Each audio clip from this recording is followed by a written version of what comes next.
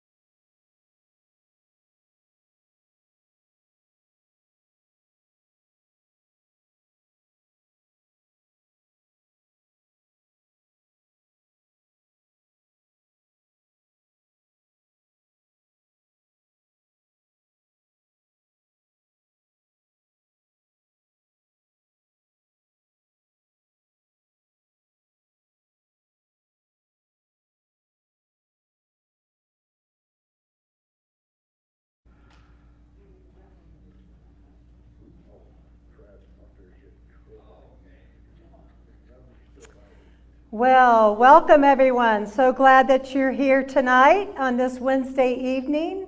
Great to see some faces we don't see as often.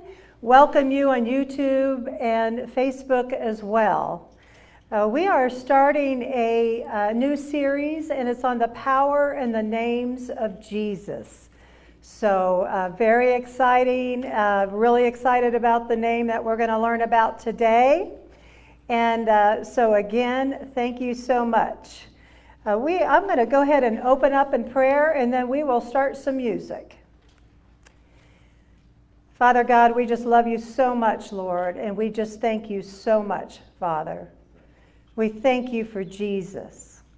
We thank you for sending your Son to us, Father.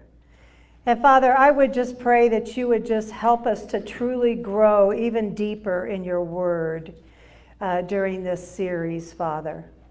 And Father, I just pray your hand upon this church and in this room tonight, Father God, that your Holy Spirit would have his way, Father. And Father, we pray all of this in the mighty name of Jesus. Amen. Praise the Lord. Let's worship him tonight. You know, I was thinking about this morning when I was going through some of these courses, and I thought about this one right here. How that I had a debt that I could never pay. It was just virtually impossible. But Jesus Christ said, I'll take that debt. I don't know it, but I'll pay it. That's what this chorus says.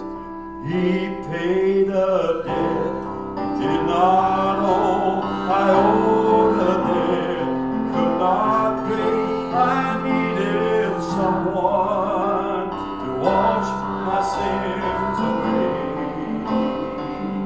And now I sing a brand new song, Amazing Grace.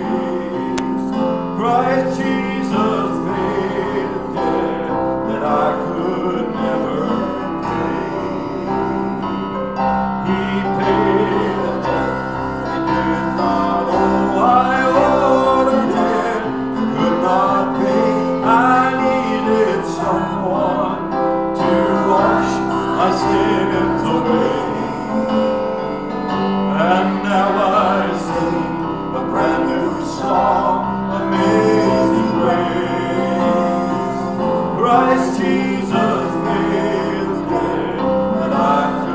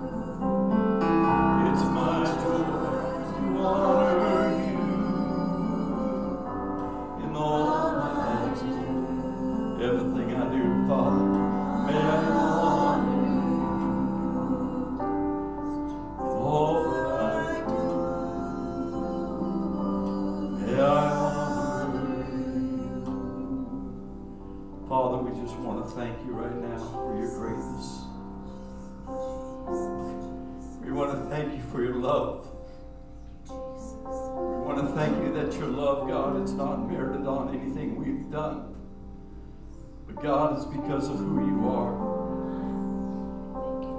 God, the Word, John 3:16 says it all. For God so loved the world that He gave His only begotten Son. And whosoever believeth on Him should not perish but have everlasting life. Father, we tonight believe not just on you, but in you and who you are. I believe that you're a mighty big God that can meet every need, God, that is recommended here or here tonight, God. And I just want us to sing this song to Him right now. It's just a beautiful chorus. It's a love chorus. It's a hymn that just says this: I love you, Lord. I lift my voice to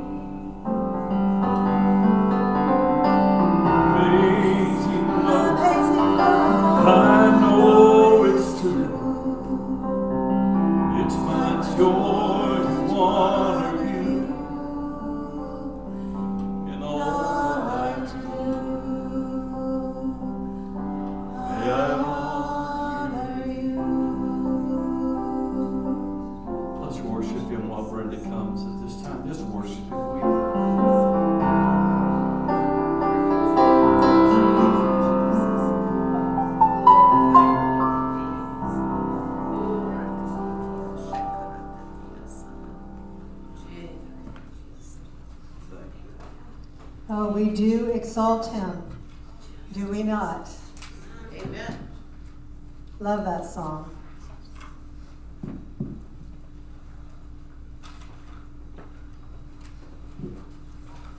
Yes, love that song. For those of you that online or in the audience that may came a little late, just we are starting a new series, and it's on the power and the names of Jesus. Excited about this. I know many of us have probably read or studied the names of God, the Hebrew names of God. But this study will actually be on some of the names that Jesus was called. So I'm really looking forward to this. And okay, thanks so much for worship. Love that. And just let me go ahead and mention a few announcements before we get started in the study. And so we got a really cool youth camping trip coming up, June 14th through the 17th. So those of you with youth and have your kiddos, invite kiddos.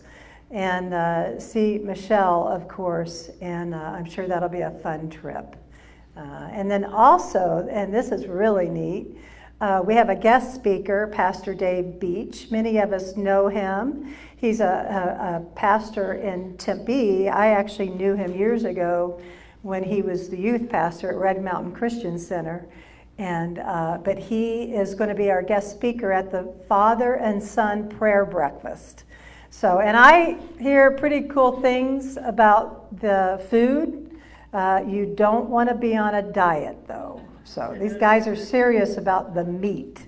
So anyhow, bring an appetite. That'll be fun. And then Ladies Bunko is in Ladies Love It, June 18th. I hear a hoop hoop, and it's at 6:30.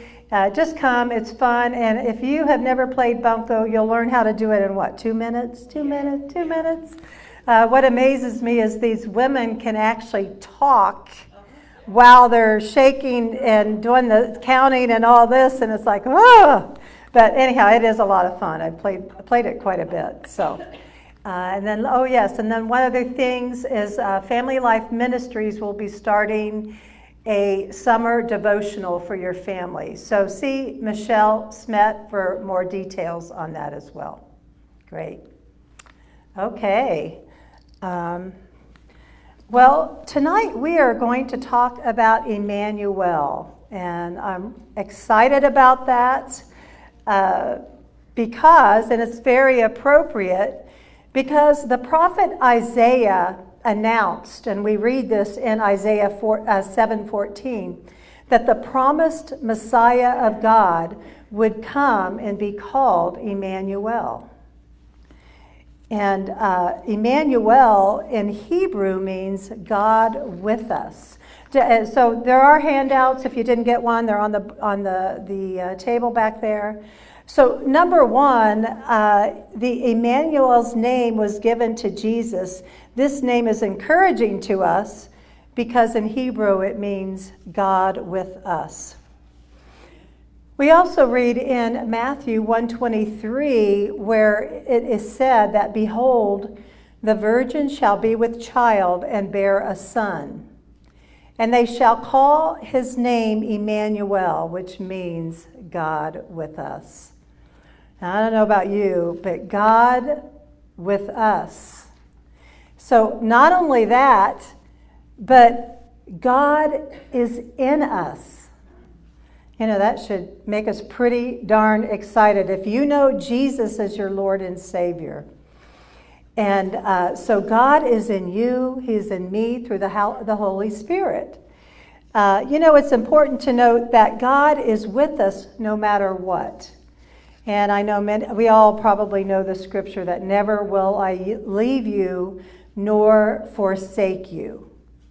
And you know, so whether you're going through a financial struggle, a health crisis, a relationship issue, you know, the truth is you could be going through, you may have had persecution or just grief, suffering.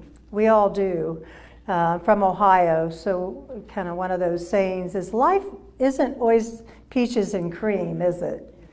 And so it should give us comfort in knowing that God is with us regardless of what we're going through. And I just couldn't imagine doing life without God. I don't know about you.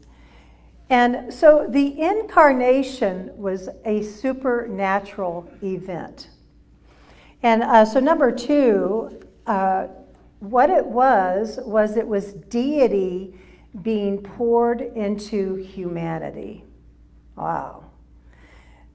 So can we really fully grasp the incarnation? God, the Holy Spirit, fertilized the egg of the Virgin Mary so that the person or man, Jesus Christ, would be born on this earth. You know, Isaiah tells us that this Emmanuel, God with us, is a mighty counselor. Now, you know, life can be tough. There's times we need counsel. We need counsel of others. We certainly need to hear from the Holy Spirit. At times we need direction. Sometimes we have, you know, difficult decisions that we're facing. So it's good to know that Emmanuel, God with us, is a mighty counselor. You know, Isaiah also says that this Emmanuel is mighty God. So, mighty God, that means that we have all of the access of the power of God right inside of us. Wow. He's the everlasting Father. Okay, so how long is everlasting? Forever and ever and ever, right? Well, our Father is everlasting. Remember, never will He leave you nor forsake you. In spite of how you may feel, and that's where we have to align our thoughts with the truth of God's Word, not our feelings. Feelings are up and down and up and down and all over the place. Isaiah also calls him the Prince of Peace. So this means that when we have access to Jesus, he brings order out of chaos. He brings peace. You know, what I like about that is, you know, when we do have difficult decisions to make, or maybe, you know, we have a choice in decisions. I learned long ago, follow the peace. So if you're thinking about doing something or you're making a very important decision, analyze it. Do I really feel peaceful about this?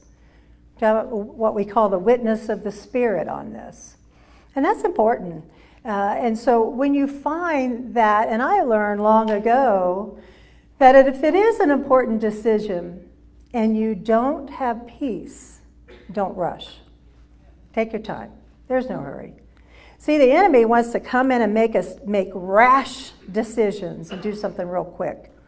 And then maybe, you know, make not such a great choice. So I love that, the Prince of Peace. Yeah. Hallelujah. Thank you for that. So to have God with us is to have the deity available to every woman and every man who has accepted Jesus as their Lord and Savior. Wow. And so this should totally excite us, right? Because this means that we have the incarnation inside of us. We have the supernatural inside of us, the natural. So the incarnation was God becoming man, or God revealed in human flesh through Jesus Christ. There's a theological term for this, which is called the hypostatic union. Never heard of it? I learned something new here.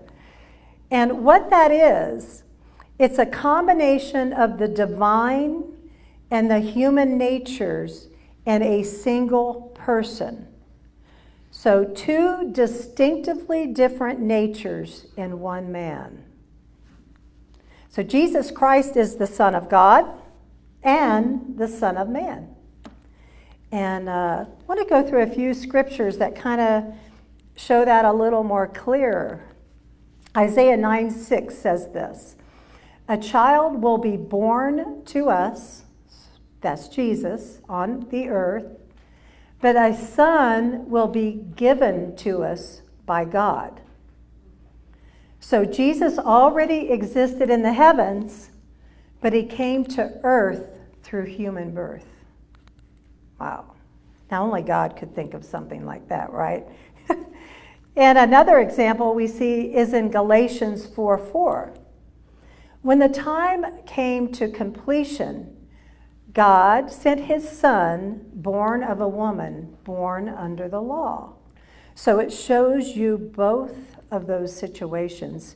So Jesus already existed, but he came to earth through human birth. So what is this baby born in a manger like? Well, we see in Colossians 1:15, it says this: "He is the image of the invisible God, the firstborn of all creation." So Jesus has the image of God. You see Jesus, you see God. In Hebrews 1:3 it says this: "He is the exact representation of God." So that would be number 3 on your handout, that Jesus is the exact representation of God.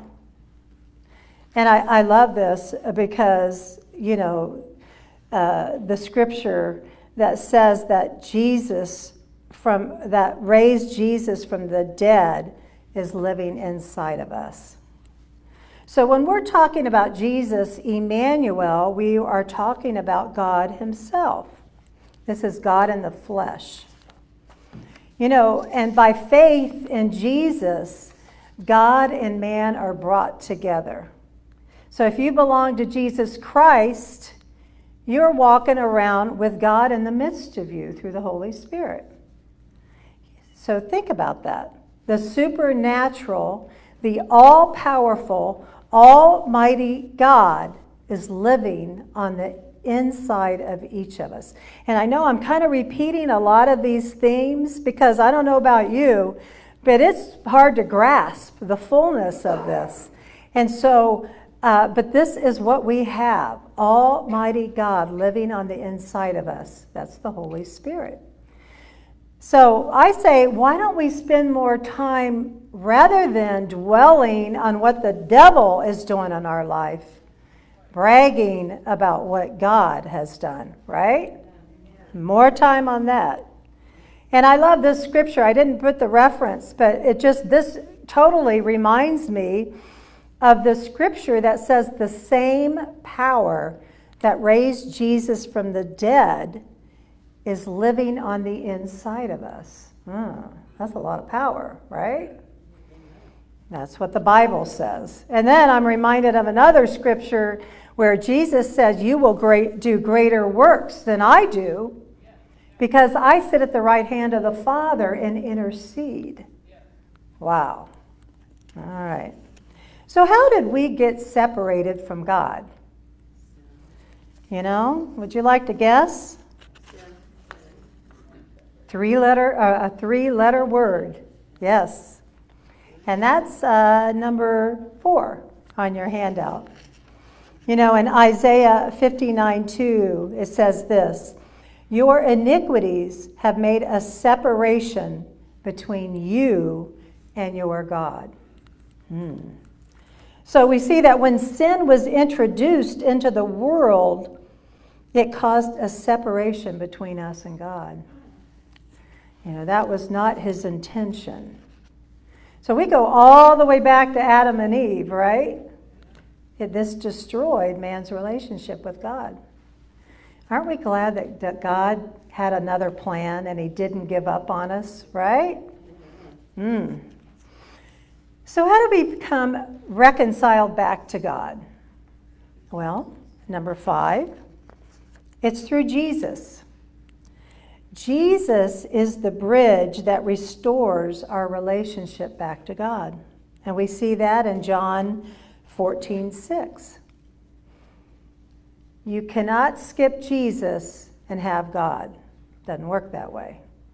You can't deny Jesus and have God. No. Jesus is the only begotten Son, the only one. Jesus is God with us. He is Emmanuel.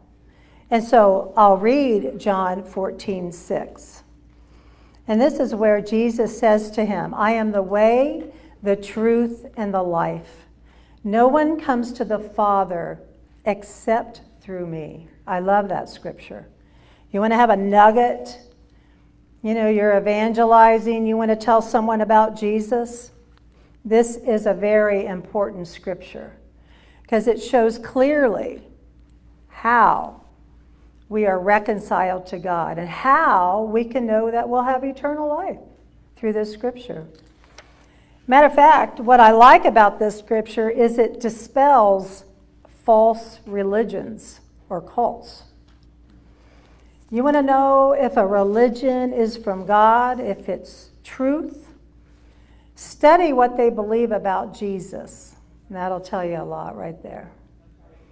And so that's a clear thing, is to see what they believe in Jesus. So when you come to Christ, you have the incarnation operating inside of you, in your world and in your life. Then I'm going to repeat it. The supernatural has entered the natural.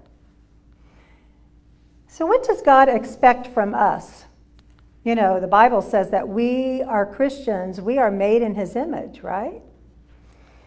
You know, I like what Tony Evans says.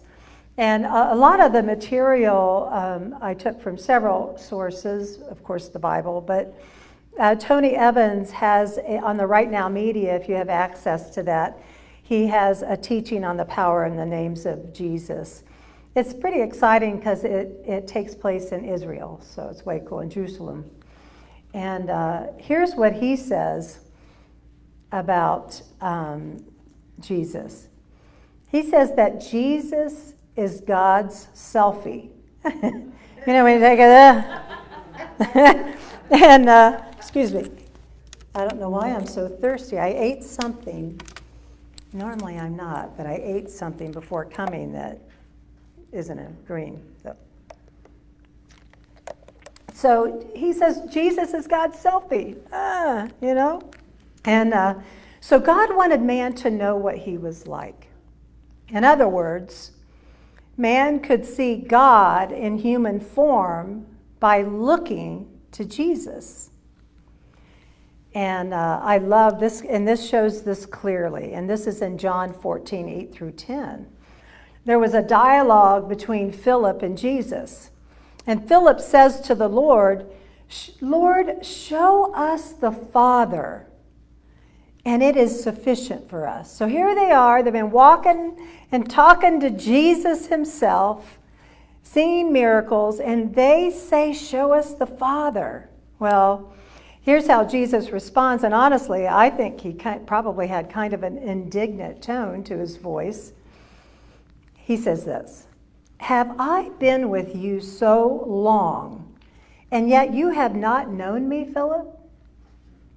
He who has seen me has seen the Father. So how can you say, show us the Father?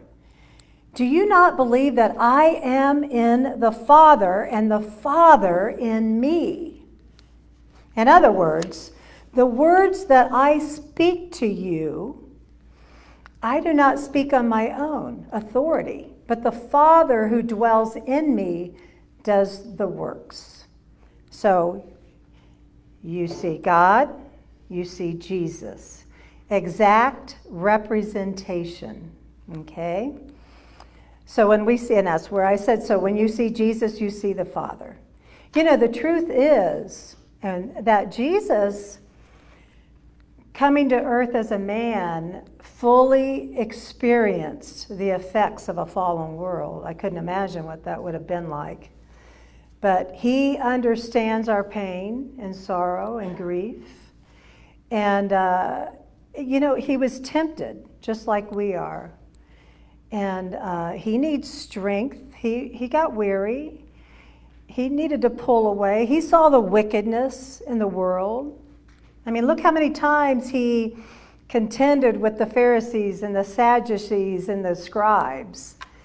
And so he needed food. He needed rest. And he needed strengthened. You know, I was just reading in the Bible where when Jesus started his ministry. And remember, the Satan took him out to tempt him, you know, and of course he would say this, you know, to Jesus, and Jesus would respond. And you know, it is interesting that Satan does know God's word quite well. and so at the end of that, because he was on a 40-day fast, but at the end of that test, before he started his ministry, we read where then the angels were brought to him to minister to him, because he needed ministry. You know, there's times we need ministry, right? There's times we need an angel to come and help us, don't we? And so Jesus came that we may know God more fully and experience his power as he deals with our sins and circumstances.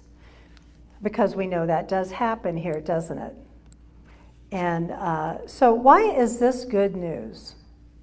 Well, it's good news because I know that there are some that struggle to believe that God loves them. They do. They struggle with it. And they believe often that God is mad at them. And, you know, that's just their life. And again, and I've mentioned this before, often it has to do with how they were handled or cared for as a child. And so this is really good news. If you had a difficulty childhood, you struggle to believe that you just simply cannot measure up. You know, the good news is I want to tell you that that is not our God. Now, does he convict us? Well, sure, yeah. Do we blow it? And does he chastise us sometimes? Yes, the word says he does. But generally speaking, if you really are under that oppression of believing that you just can't measure up and that you're just you're a disappointment to the Father, the good news is that is not the voice that you're hearing is probably the enemy or your own weakness. You know, we can have those thoughts about ourselves, and so that's the good news. The power and purpose of the incarnation is that God becomes experientially real to you, to me, through the person of Jesus, Emmanuel. You know, he wants a relationship. He wants a relationship with his children. He wants to spend time with his children. And the Bible says also that we are called to reflect his character, his will, and attributes in our daily lives. And we read that in 1 Corinthians 11:1. It says, "Be imitators of me, just as I am also of Christ." So we're to be imitators. We know that we're to be the salt and the light, right?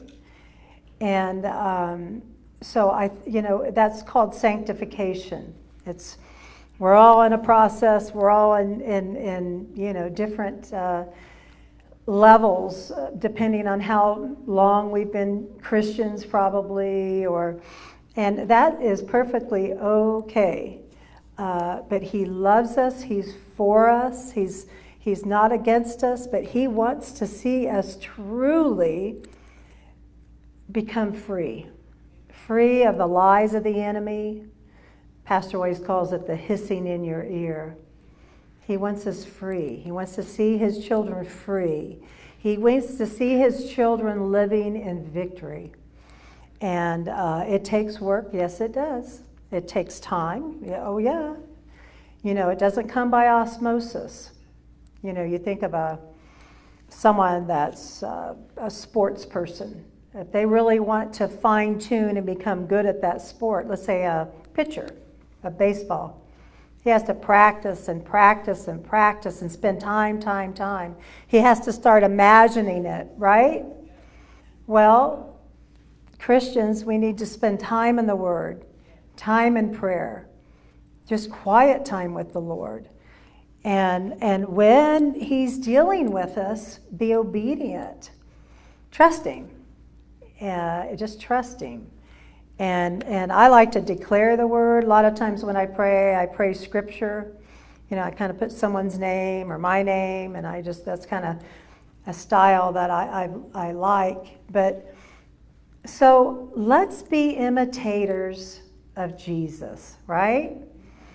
You know, we've got a big building over there, and we've got a community that is needing Jesus, is needing the love of Christ in their life, needing to be here under worship, listening to scriptures, listening to sermons, and growing, and allowing that sanctification in their own life.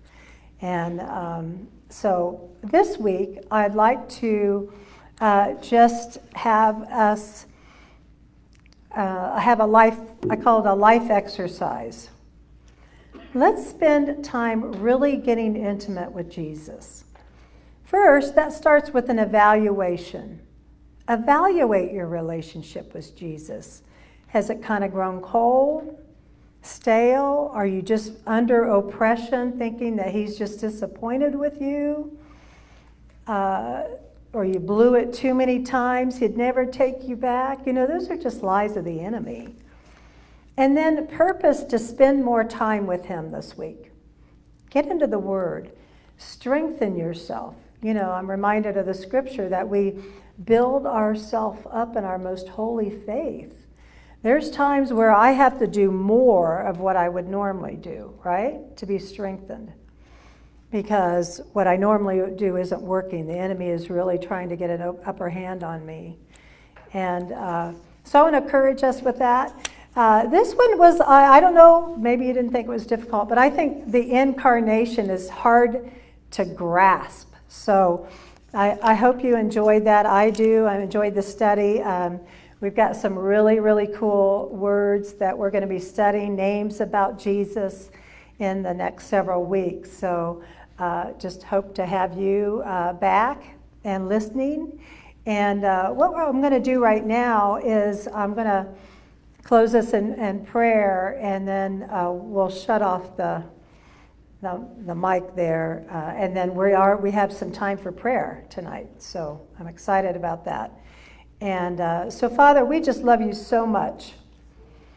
And Lord, just realizing the truth of what you did for us, Lord, how you sent your Son here on earth to die for us, so that we may live.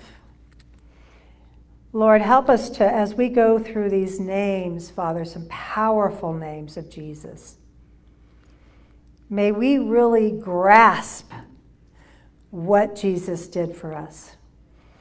And Father, it would be my prayer that for each and every one of us, if we're stuck, we just can't seem to get ahead in some areas, Lord. Father, encourage people with your word. I would pray for divine revelation to your people. I pray that you will guide them to a scripture that will just touch their soul and their minds, and that you would encourage them during this time, Father. And Father, we just thank you so much, and we pray all of this in the mighty name of Jesus. Amen. Well, goodbye, Facebook and YouTube. Thank you for joining us, and we'll see you on Sunday. Powerful time in the Lord. See you then. Bye.